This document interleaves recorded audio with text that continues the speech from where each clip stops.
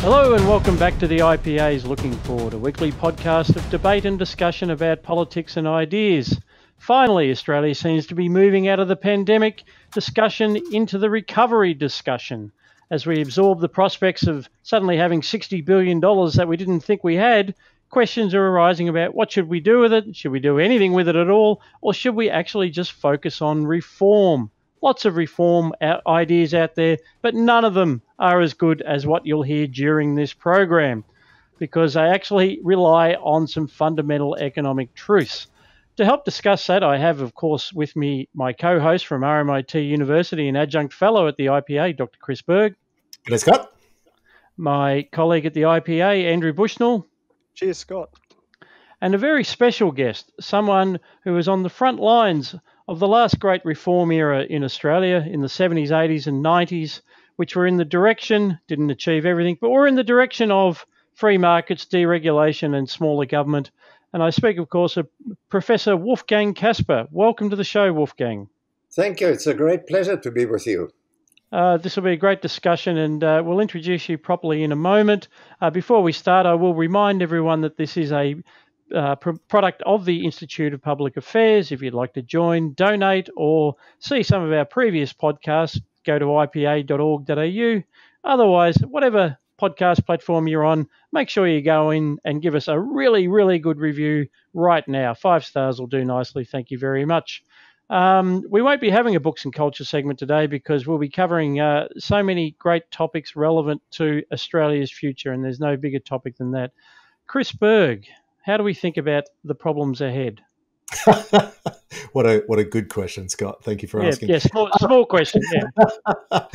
So I've been really excited to have Wolfgang on the podcast for some time now, because Wolfgang, you're currently an adjunct professor at the University of New South Wales and particularly of ADFA, but your career has really determined a great deal of the reform movement of the Australian economy over the last couple of decades.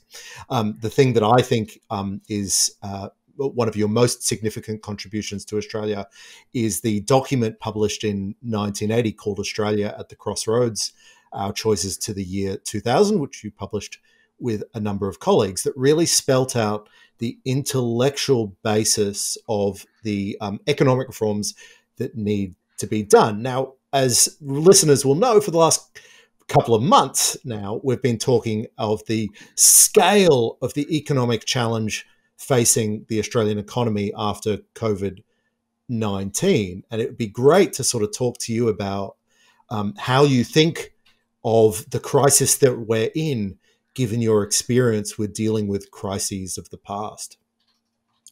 Well, thanks for the introduction, Chris. As a matter of fact, I am now old enough to be a professor emeritus. I was never an adjunct. My apologies. I meant emeritus. I was a full professor, most of the time. Not full of beer, but sometimes. So, yes, the University of New South Wales has been running, or was running, Duntroon Royal Military College, where I joined. And we then transited to create the Australian Defence Force Academy, where I got quite aware of defence dimensions. And I trust later on we'll talk about that today, what might happen to us in this present confrontation with China. But that's maybe for a little bit later in our discussion. Yeah. So talk us through just the causes of our current discontent. We now have an economy with some of the highest unemployment we've seen in decades, as far as we can tell. And we've got some pretty serious problems on the supply side of the economy. How do you think about where we are today? I think we are in worse condition than I can remember from reading through Australian history. The debt mountain is absolutely phenomenal. The unemployment rate is probably higher than most people expect. A lot of shops, etc., will not open again. Lots of jobs will be lost. And to recoup all that will need dramatic liberalisation and the mobilisation of the things that make for production, namely the mobilization of labor, of skills, the mobilization of capital into the right spots where they are most productive, the best use of technology and innovation, structural adjustment so that we move to those sectors that are most promising in the future. And all that will have to be coordinated and put into place by entrepreneurship, by people who are free to search for that knowledge and explore markets, and who have the guts to let some old unproductive activities go. So we are in for massive structural change. How do we affect that sort of structural change? The challenges are almost overwhelming, and I don't think I would want to be in Josh Frydenberg's position right now. But we've had decades of sort of contradictory reform. On one side, we've had some really significant liberalizations, but on the other hand, we've got an increasing red tape burden. Thinking through your experience, thinking through previous crises, how do you start thinking about where we have to go? Well, deregulation, both red tape and above all, the violent growth these days of green tape have to go. We need free markets for labor, for capital, for knowledge. We need above all, and that's rarely talked about, a money market that rationally scarce capital and money. And the biggest really immobilization of the market economy for me as an old, if you want, paleoliberal, is that we don't really have a proper money market. We have negative interest rates, we have controls, we can expect that a lot of these zombie companies that only survive at the moment because of very low interest rates will somehow be supported time and time again. We need a return to positive interest rates, interest rate that rations capital and directs it to where it is most productive. That's a very unpopular idea, but I think it's core to what has to be achieved. Andrew, we might bring you in here. Scott Morrison gave a speech to the National Press Club today. We're recording on Tuesday, trying to redirect the conversation towards economic reform, or at least as they see it, and we might dig into some of the specifics there. But at the first instance, it strikes me, and maybe Wolfgang will comment on this as well, it strikes me that a huge amount of the reform agenda in front of us relies on a very significant political will to do so. I think from what we saw today, and I've only seen a couple of reports, so in typical Morrison fashion, he said some good things, he said some other things. I saw in the category of not good, if you will. Yeah, it's a nice way of avoiding a binary there. But I think he mentioned that of course, the need to stimulate growth among small, medium, and large businesses, which is to say all businesses. But he also, I think, flagged the prospect of raising taxes to pay for all of the spending that they've just committed to. But I was wondering, in light of this comparison between now and coming out of, as you put it, I think the doldrums of the 70s. I wondered if the alternative view, and we might get a response to this, is that, you know, you could make the argument that now is not like, say, 1980, and that a lot of at the least the low-hanging fruit of economic liberalisation has already been picked. So I think some people would say going into the 1980s, the Commonwealth owned assets, and so did the states. They owned assets that they could sell. There was a higher tax burden, so there was more room to reduce it. Things like that the government was spending more as a proportion of the economy. I think that's true if you count GST as a state tax. So I think the alternative view that I think would be proposed against this is that you can't repeat that trick, that it's already been done, and that what the current crisis reveals is that the structural changes that were undertaken then have actually left us in a more vulnerable position now, and so the response would have to be different. And I was just wondering what the response to that point of view would be. Well, as the paleo-liberal economist, before I answer what Morrison said today, didn't listen to it, we have to go back and talk a little bit about basic economics. We know that what really matters in these situations, both in the 70s and now, is that we mobilize the supply side of the economy. In other words, we make the best use of our labor, of the capital resources, our savings. We enhance as best and redeploy as best we can the skills, make use of new technology. And all that will only happen if enterprise is free to use new knowledge and go after the market opportunities that will open up. It has nothing to do whatever with pushing demand and expanding demand Keynesian style. It is a matter of having high flexibility of these markets for labor, capital, knowledge, etc. And this has always been true. It was true in post-war Germany, where I grew up, when the total abolition of price controls, of lots of government activities that were just put away, led to what ignorant foreign journalists called the German economic miracle. It wasn't anything but that. It was the mobilization of labor, redeploying these returned soldiers, building up the capital stock from high savings. And 12 years after the total nadir, the total defeat at the end of the war, the economy was booming and there was full employment. I saw the same economic mechanism on the supply side when I worked in Spain for a while as a youngster. The Franco statist economy was handed over to technocrats who liberalized, who did exactly what the Germans had done half a generation earlier. And the Spanish industrial production grew faster than in any other OECD country except Japan during the 1960s.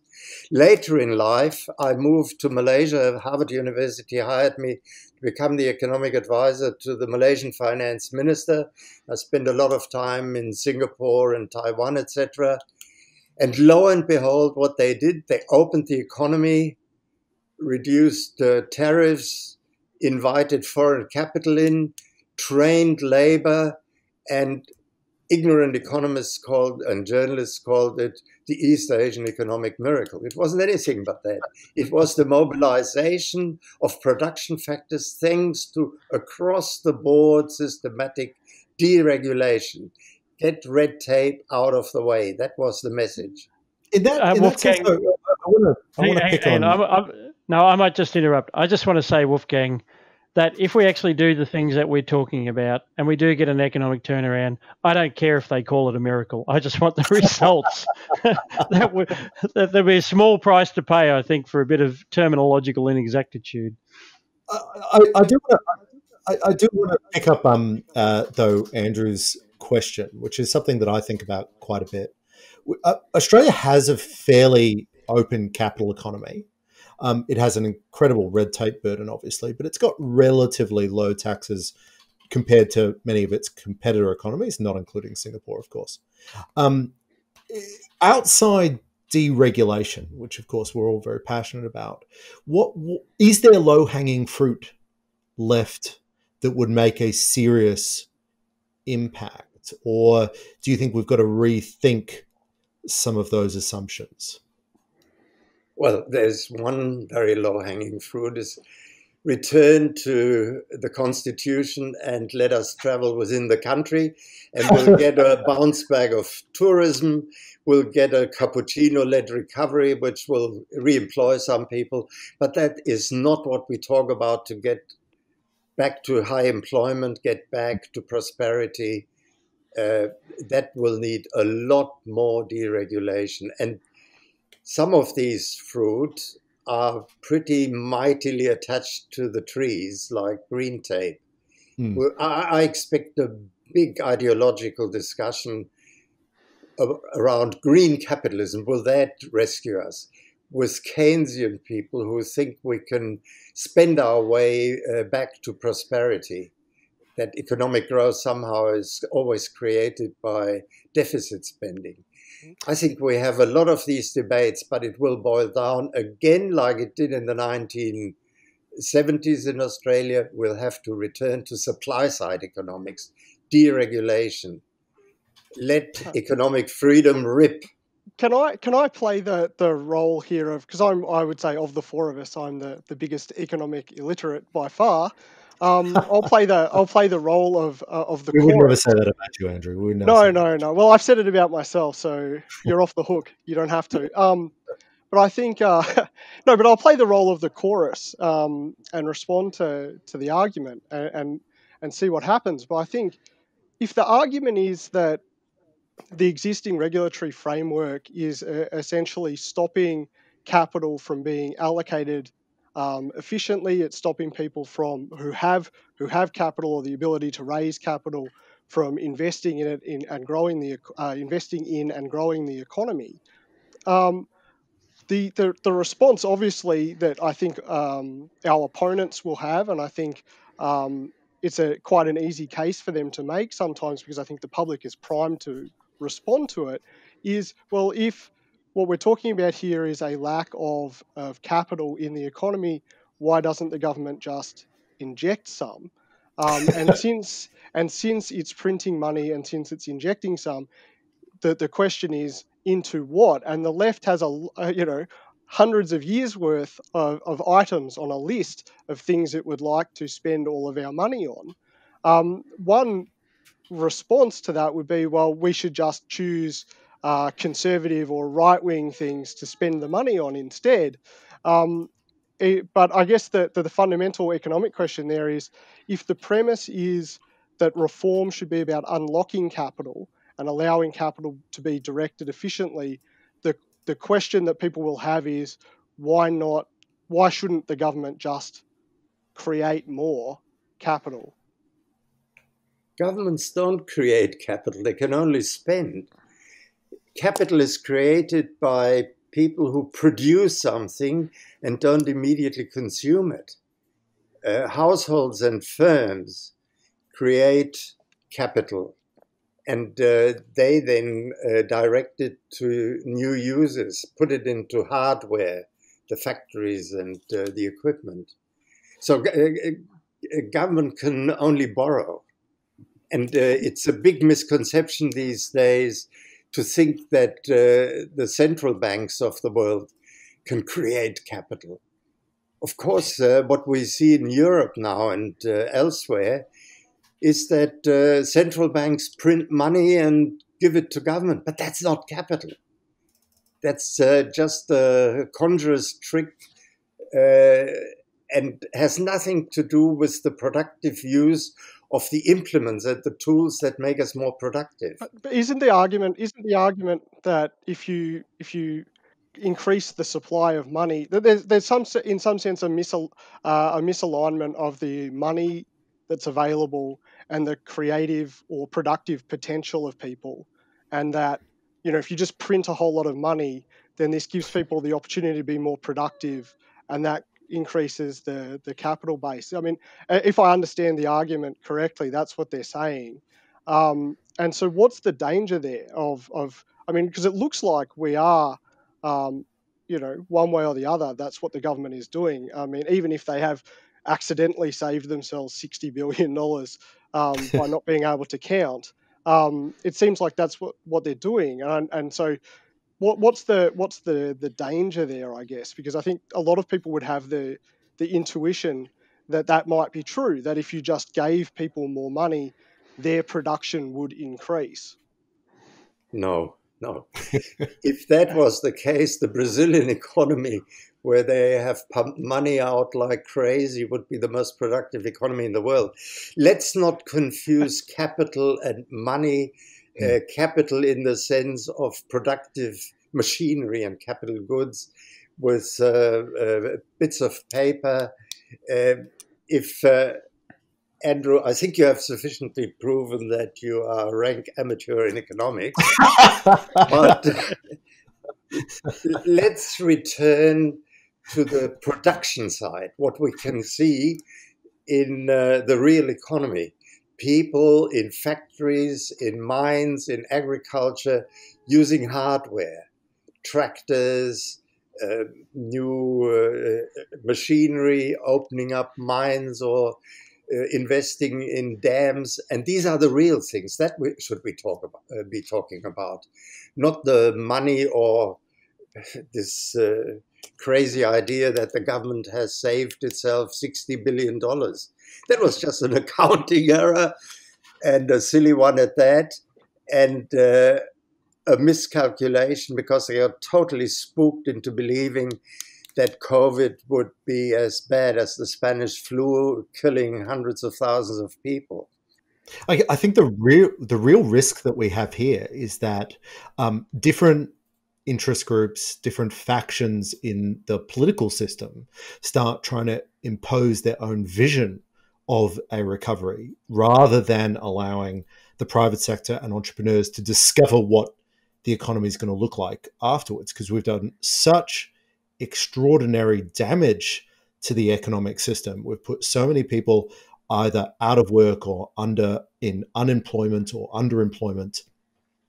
We need new jobs, and those jobs are not going to be, they're not going to come from the RBA's printing press. They're not going to come from government plans, or at least they're not going to be sustainable if they come from government plans. They need to be discovered. And so what we need is sort of small I innovation at a very rapid pace. And that's and so, Wolfgang, to your point earlier about the green tape, I have been observing over the last week or so increasing claims made by the Australian Industry Group, for instance, the Labor Party, that now is the time to think about reshaping the economy after COVID. Take this opportunity to have a low carbon emissions recovery or something like that. Now that terrifies me, because rather than just focusing on the one thing that we need to focus on, which is getting people back into jobs, we're going to start overlaying our own ideological preferences on top. Absolutely agreed.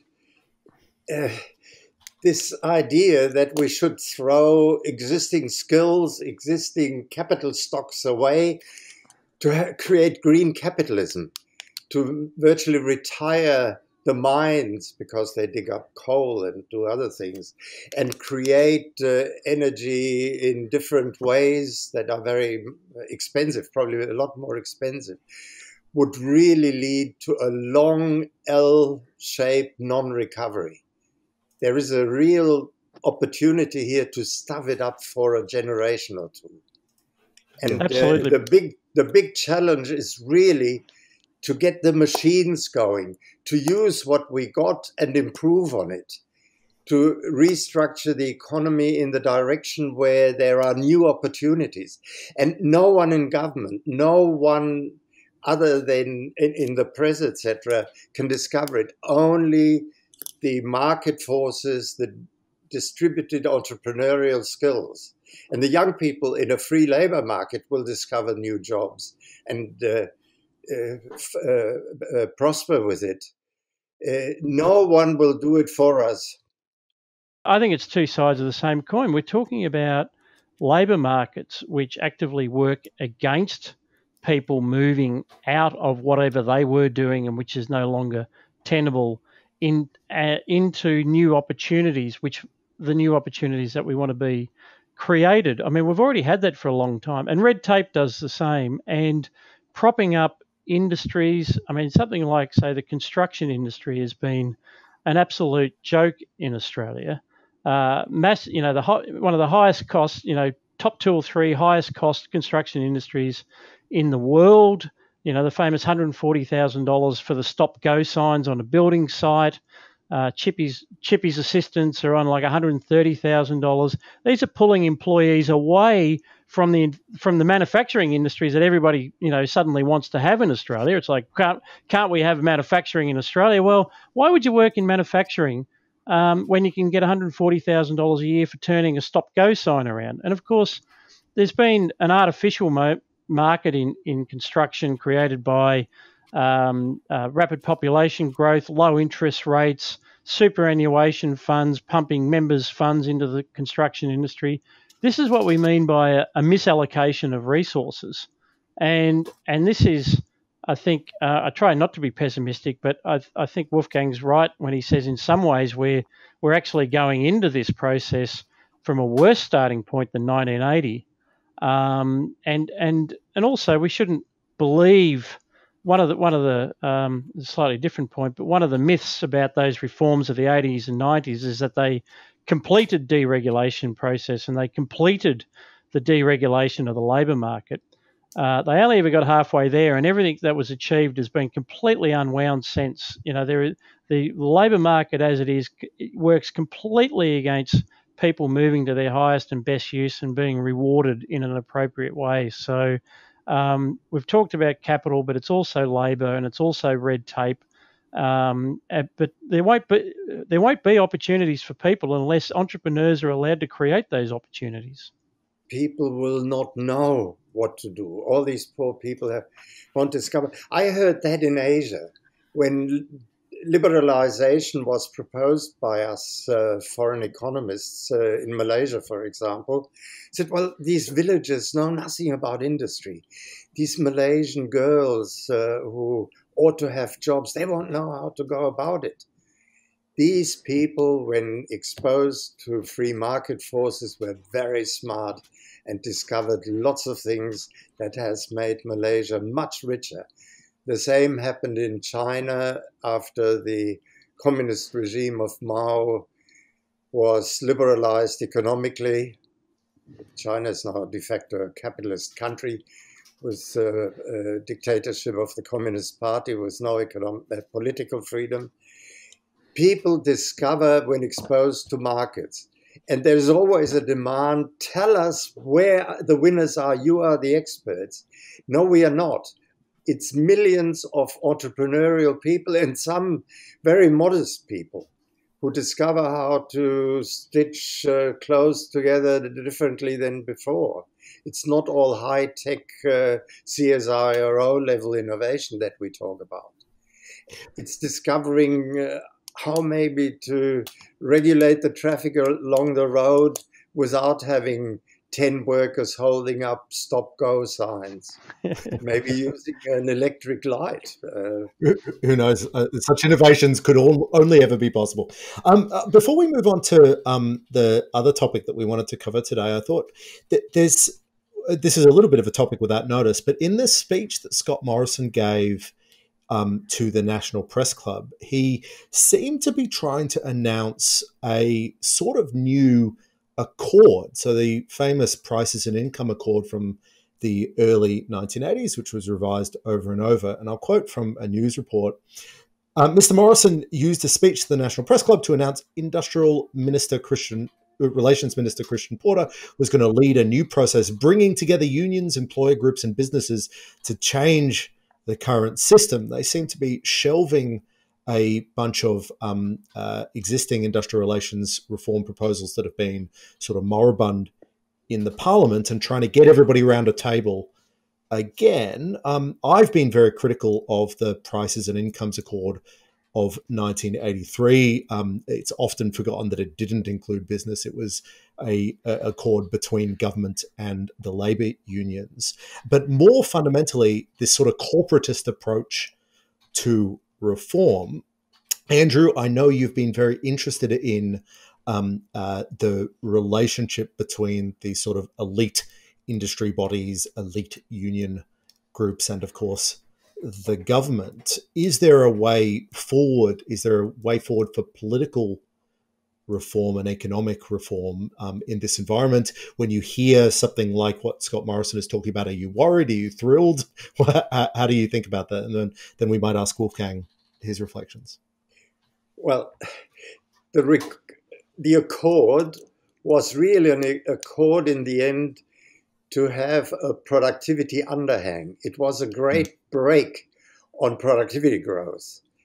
It was a disaster. And when I hear about a new accord coming, that's the corporate state. It's not the free market economy where lots of different people get engaged and search for it.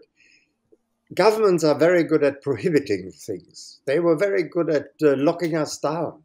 But now we want our freedom back. Turns out they're much worse at opening it up again. Yeah. And also the freedom, please, of acting in the labor market as we see fit. If someone wants to work for half the salary because it's a secure job, let it be. Maybe in a year they have created some activity that is a ripper and that makes people very rich in a new activity. An accord with people sitting around the table is just a damn squid and half a guarantee for an L-shaped non-recovery. Andrew, is the only way through big business, big government, and big union getting together and figuring out the shape of our economy? No, I mean, my own views, of course, won't surprise anyone given where I work, but my own views do trend in the opposite direction towards more decentralization. But I think, I guess the best way I can answer your question, I guess, is to return to something you mentioned at the top and perhaps clarify my motivation for pressing the point that I have done in the last 30 minutes. And that is, you raised the idea of ideology. And I think from my perspective, now, as I said, not an expert in economics, but I do know something about political philosophy. And I think that from my perspective, I think that the centre-right has perhaps a need to, when we talk about innovate, one of the things that needs to be innovated is the way that we explain our ideas to people in the current circumstances. And I think there's particularly among conservatives like myself, there's a real aversion to ideology, to systematic thinking. But in a mass democracy, I think it plays a really important role in explaining to voters what it is you would do if they actually gave you power. And so the reason for pressing the point, as I have done here, is because I think one of the things that we need to innovate and a sort of competitive discussion back and forth about it is one way to go about doing that, is to find a story, I think, that explains why, say, something like Scott Morrison being in a room with Sally McManus is not actually the answer, that there's a lot more going on, not just in the economy, but in the society that the economy is a reflection of, that simply those two people, galaxy brains though they may be, won't know. And so, yeah, as I say, my concern here is that while it is good, obviously, and as a conservative, I would never say otherwise, is we need to learn from the past. Obviously, the circumstances of today are very different. There's been a number of changes that our economy and our society has already undergone over the last 40 years. And the story from then does not translate to people's lives directly now. Let's just follow that up for a bit. Wolfgang, how do we tell that story? I mean, right now, I think that the story is really obvious, that we've got really significant unemployment and the economy is in the doldrums. But how do you think about the story that we're going to need to tell, not tomorrow with opening up the lockdown, but for the next 5 years as we try to get back to the prosperity of 2019, for instance? Well, maybe we're talking of political philosophy. Let's go back to Locke. There are two types of political power. We want freedom under the law, not license, and not the monarchy, the court of Morrison and Sally McManus dictating to us what is done and thinking hard about. By far the worst court. Yeah. No. let's go back to Lockean freedom, to the insights of the Enlightenment, to Adam Smith. As soon as these people clique together, they will just agree how they will feather their own nests. And we have all sorts of dangers in the wings, because we will be threatened by an aggressive China. There will be pressures on a Morrison court with Sally McManus deciding our future to have more manufacturing. We had 2 weeks where face masks were obviously scarce. Do we create a national face mask industry? How do we do that? By tariff protection? Yes, of course. That's a very big danger, because all these people then can do is prohibit certain activities instead of letting competition rip. It's almost anathema. We have to retell the story of economic freedom. Yeah.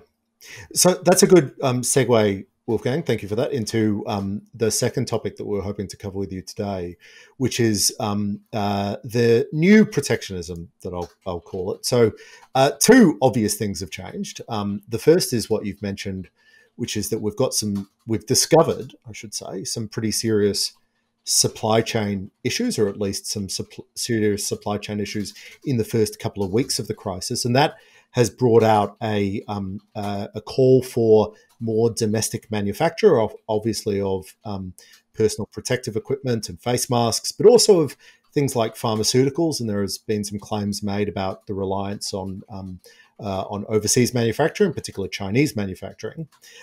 Again, that's what we were hoping to talk to you about. But over the last couple of days, or at least the last week or so, we have discovered ourselves to be in a trade war with China. China has introduced really steep tariffs on barley, arguing that we're dumping subsidized grain. There are even reports that the Chinese government is threatening coal shipments from Australia to China. There are lots of beliefs that this new trade war is because of arguments that we've made on the global stage about China's responsibility for the pandemic initially. Why don't I throw to you, Andrew, first, though, if you wouldn't mind framing the issue as you see it. Where are we now? We had a relatively free trade economy in 2019, and it seems like we don't anymore. Yeah, the China issue looms largest, I think, in Australian politics. I think it is the biggest issue. It's only 5 years ago that we signed a free trade agreement with China, but our relationship with them has significantly deteriorated since then. What I would say is that in the 21 years since China became a member of the WTO, obviously this was touted as a great growth opportunity for Australia and the West. To put the point as strongly as possible, at the risk of overstating it, in whatever money we got out of the last 20 years of this relationship is now all gone. The current crisis has erased all of those gains, and there's no doubt that the Chinese government, beholden to a somewhat nefarious ideology, to say the least, has contributed to the harm that this virus has caused Australia and our friends. And I think that what we are looking at, actually, if we're talking about innovating, restructuring the economy, what we are talking about is a quite rapid move away from our engagement with China. I don't think we have a choice about that. That's how I would frame it. Wolfgang, is this desirable? Is this regrettable? How do you think about the China restructuring, uncoupling? It is very regrettable what's happening, and there's no easy answer to that. Again, let me go back a step. After the Australian economy had opened up, the defense establishment were very worried about the consequences of globalization. All of a sudden, we didn't have a car industry, which was always deemed as a backup for potential military repair and production. Of course, we were importing ships and aircraft, but we still had more self-sufficiency. I was involved in the 1980s in big discussions with within the Defense Department about the consequences of that. What do we have to do to maintain national security in an open world economy? And there were two big ideas emerging. A, we have to sacrifice some economic welfare to keep certain stocks here, to keep certain repair facilities here, to subsidize aircraft that could, in an emergency, transport the necessary materials from the United States to Australia. The second thing that emerged is that a lot of people were preparing to fight the next war, a long blockade. And many military experts were saying, no, it will be a quick nuclear exchange. We don't have to prepare for 5 years of blockade where we can only fly a Catalina to Ceylon to send some letters to England. The next war will be different. Now, that problem between the trade-off between security, protecting ourselves, which is a primary function of government, and prosperity, thanks to globalization and open trade and investment, that conflict is very real. And we have been reminded the last few weeks how real it now is with China, on whom we have become excessively reliant. I was horrified when I learned that China was admitted as an equal partner with some preferences to the World Trade Organization. They weren't ready. I was horrified when I learned that Trump, on assuming office, immediately chucked the Asia-Pacific Partnership into the waste bin. That was an alliance of the willing, free trading, decent economies with the rule of law in the Asia-Pacific. Now that was rescued halfway by the Turnbull government, but it's not what we really thought, namely a US-centered big free trade area. So we are now caught between Trump's America and Xi Jinping's China, a China where the primary political maxim is how to uphold the political monopoly of the Communist Party in a free capitalist society. Are these two separate stories then? There's the supply chain problems that we've discovered from the pandemic, which may have been quite short term. Certainly in Australia, they've been discovered to be relatively short term, although there's lots of things like computer equipment are a lot harder to get because a lot of them were reliant on global trade. But then there's the other story, which is that we've got a particular problem with a particular country. Yeah. Now, the defense argument has always been the last refuge of the protectionist scoundrels. And it's being revived partly by pretty shonky industrial interests. But there are also respectable military people who think hard about how to secure our position in a conflict. So I would, for example, go along quite happily with a petroleum reserve onshore that would give us more breathing space for a few weeks. As opposed to stored in the United States for some reason. Well, yeah, that's only a temporary thing. Maybe we bought it cheap and maybe it's excusable, but that's just phony. And we have said that on Looking Forward over the past couple of weeks, that is the difference. They are two different things. One of them is about discovering that you, as a country, you don't make everything yourself and like, oh my God. And some people immediately leap to, we should make everything here. We should make our own cars and our own face masks and our own ventilators. I mean, one of the things I've observed is, you know, how many hundreds of companies in Australia have suddenly announced their incredible capability to build ventilators just at a time when it was becoming obvious that we actually didn't need many ventilators at all. It's a and classic didn't sort have of people to handle them. Lots of people around exactly. the world have been killed by the ventilator because unskilled people shoved the tubes down the wrong tube in the throat. Exactly. So this is a classic example of where government leaders say, "Oh my God, we need more ventilators. We must mobilise our manufacturing base," and everybody jumps in the same direction. And it was all pointless. It's not a real market. It's not a sustainable market. Some beautiful designs and some beautifully constructed products with no actual use. That's what happens when governments get involved in saying what products we should be making. So.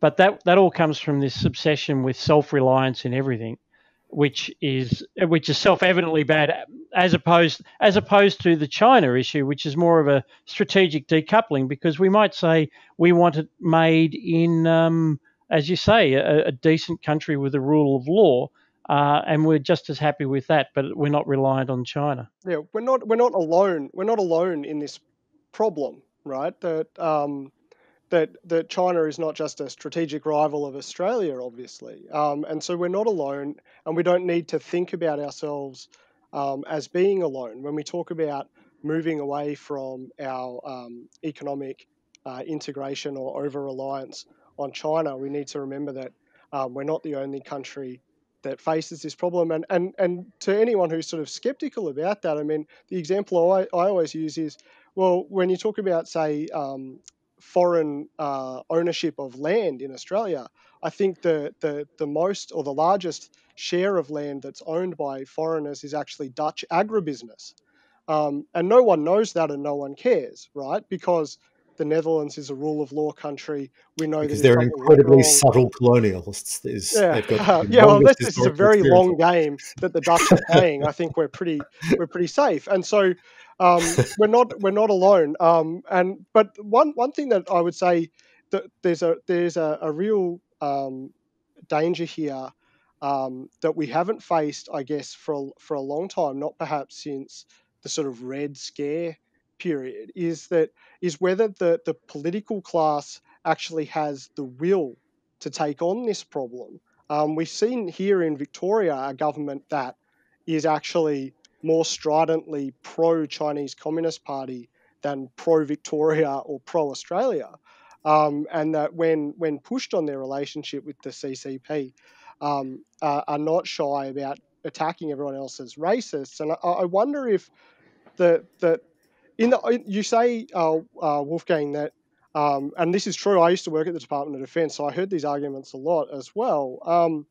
That people will use the defence argument as a way to promote protectionism generally, and traditionally that was what the Labor Party sort of used defence issues for. But at the moment, you'd have to say that the Labor Party is unlikely to go down that path because they don't actually want to take on this China issue, which is very divisive for them internally. And so if we see, this is a prediction, I suppose, more than a question, but if we were to see one side of politics adopt that protectionist mantle under the guise of defence, it's much more likely, I think, to be the conservative side of politics. Yes, there are many conservatives, but the real thing is not the political will, Andrew, as you said. It's the capability. The modern economy relies on so many highly specialized bits and pieces that we cannot all produce here. Even, a Boeing 747 airliner needs to fly safely 17,000 different spare parts. I've been in the hangars in America where these little needles and nuts and bolts were stored, were called off. And a lot of these bits and pieces in our modern Australian economy come from China. That's why I am horrified by the prospect of people saying, let's decouple from China. We cannot. It's not a matter of political will, whether conservative or Labour. It's a matter of not being able technically to do that. But we may not be, but our more friendly countries may be, right? So this is an old, I guess, critique of the whole concept of comparative advantage is that it's kind of logarithmic, right? That once your trading block is a certain size, you've basically got all of the capacity that you need. You don't need the whole world. The gains become more and more marginal the larger your trading block becomes. And so if these components were built in the United States, then that's much safer for us over the longer term than the current situation. Isn't that the case? Comparative advantage is something from the 19th century and a static concept. We live in a dynamic world, and competitive advantage changes and develops all the time. Now, okay, let's diversify away to friendly countries, as you call it. Which countries? United States may be very expensive. Production out of Europe, they are friendly, but do they compete with the cost and frequently the quality and the diversification that the Chinese now bring to the world market? This is a real problem. Others see great help coming out of India. I think that's a total joke. If you see the quality and the reliability of Indian industry, where are we turning to get away from this in the world, not only Australia, in the West, from this interweaving with the Chinese economy, which is dynamic and low cost? But isn't this whole discussion a perfect example of the planner's fallacy, that we are sitting in our studies and home offices, as we're constrained to do so, and trying to figure out where private companies can source materials? Now, I think the big lesson of the pandemic, particularly as it's affected supply chains, is to teach private companies, much less the government, but private companies, that a lot of the supply chains that they thought were more resilient than they were actually highly susceptible to geopolitical risk. So there is not a supply chain manager on the planet that isn't thinking about diversifying themselves. This doesn't have to be a policy from Scott Morrison's office. This doesn't have to be a policy from the Victorian government or whoever.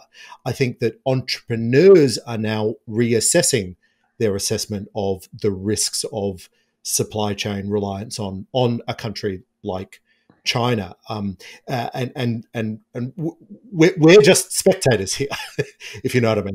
And I would encourage us to remain spectators. No, as a policy, this naive globalization also. No, just quickly, you say the planner's fallacy, and I take your point, but as a policy question, global free trade, globalization raises the exact same concern. So you make this decision to engage your country with the entire world. This is a policy question, the costs and benefits of which you cannot know a priori. And when something like this happens, when you get an effect like this pandemic that tanks your entire economy, that's a relevant data point for thinking about this policy. So, this is again like an old political philosophy question, but when you choosing between liberalism and some other system, liberalism doesn't give you the resources to make that regime level decision.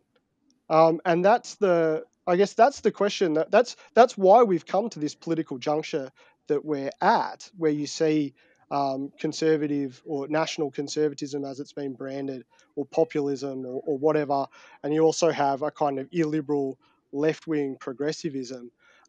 We've come to this juncture because we're actually reaching a regime-level turning point. That's what I would submit. Chris is absolutely right. Globalization is not driven or stopped by governments. They can stop some aspects of it, but it's hundreds of entrepreneurs, and they'll get around controls. The only way governments can stop it is to reintroduce tariffs. So we go back to assembling shonky cars in Australia for double the world market price, have 10 varieties of cloth instead of choices of 10,000. This is just wrong. free markets, free investment will just bypass most of these controls that conservatives seem to have in mind. No one has told me how we can create more manufacturing in Australia other than by tariff and prohibitions. And no one is talking about what that costs. I was just going to observe too that from the Chinese perspective, they're probably somewhere in China, there's 4 people on a podcast making very similar arguments about their reliance on the rest of the world for the things that they need. When they put the scare up the Australian coal industry and saying, well, we're going to start buying more of our domestic coal, that was written up in Australia as if it was, solely because they were sitting around determined to punish Australia. But in reality, these are just, when you have sort of mercantilist, state-driven planning sort of approaches, that's what you start to do. You start to say, oh my God, we're buying all this coal from Australia. We're totally dependent on Australian coal. We better use more domestic coal, even though it's higher in ash and lower productive and more CO2 rich and all these things. But from the Chinese perspective, and I have been there in the last couple of years, thanks to the generosity of various Chinese companies. Thank you. It was a lovely trip. But that of course is there is another layer of an argument about being a little bit concerned about strategic decoupling. I'm actually, as Wolfgang was saying before, I'm quite comfortable with the notion that you might declare certain industries to be strategic priorities and strategic reserves and all these sorts of things. But it may be that there just is no reasonable approach to uncoupling from a whole country across all of your supply chains. And we just have to find some way of declaring what is strategic and what just isn't. Because if one of those 17,000 parts for the Boeing 747 comes from some guy making bolts in Guangzhou, that probably actually has nothing to do with what Xi Jinping did during the early days of the coronavirus pandemic. And maybe what we actually need to is just keep those things separate for some time and concentrate instead on how we can make ourselves more competitive. Tell you what I also worry about that. I worry that the argument for strategic decoupling in the middle of the biggest economic crisis of our lifetime is precisely the same as the claim that we need to have a renewable energy driven led recovery. I think right now what we have is a unprecedented economic problem where we should have one goal, which is boosting economic growth and jobs. Productivity, supply chain adjustments, supply side entrepreneurship and innovation, and which is not to say that you can't do multiple things at the same time, but we should not let anything prevent us from myopically pursuing that singular goal, getting our economy back to where at least it was. Not even getting rich, just getting as rich as we were. Yep, I totally agree. Big experiments, throwing our present capital stock away to do it totally different is just suicidal. And we can't afford it. We owe it to the next generation not to go more and more into debt, not to destroy a lot of the jobs and the productive capital that we have. We have to build on what we got, and we can do it. But we can only do it if we let individuals discover it with economic freedom behind them. Governments cannot help us very much there. What a beautiful summary, Wolfgang. Yeah, I was going to say that is a very a lovely conclusion, I think, a wrap-up indeed for everything that we have been talking about for the last hour.